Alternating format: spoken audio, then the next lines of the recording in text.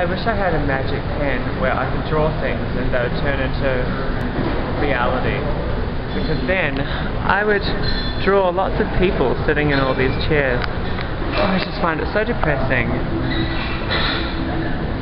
Going to places that are so empty. I really should be living in a city that has people in it.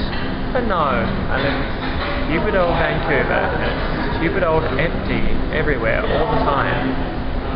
Where are the people? Been just kind of mooching around various cafes and restaurants in Vancouver today. Ugh, so depressing. It's like all the places that I actually want to go to are always closed because they're only open for like 5 hours a day, and that might be 5 random hours in the evening or 5 random hours in the morning, but it's only ever going to be the 5 hours that you're not there for. Oh, it's so annoying. You see places that look cool and you want to go there and they're always closed.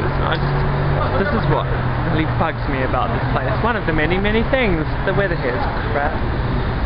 Freezing cold today.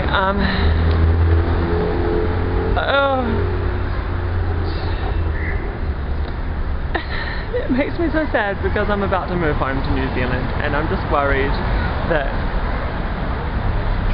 all the things I hate about this place are going to be exactly the same at home in Auckland.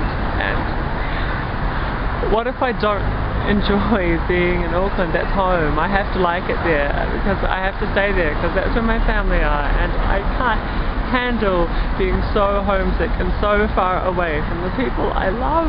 And like, what if I don't like living near them?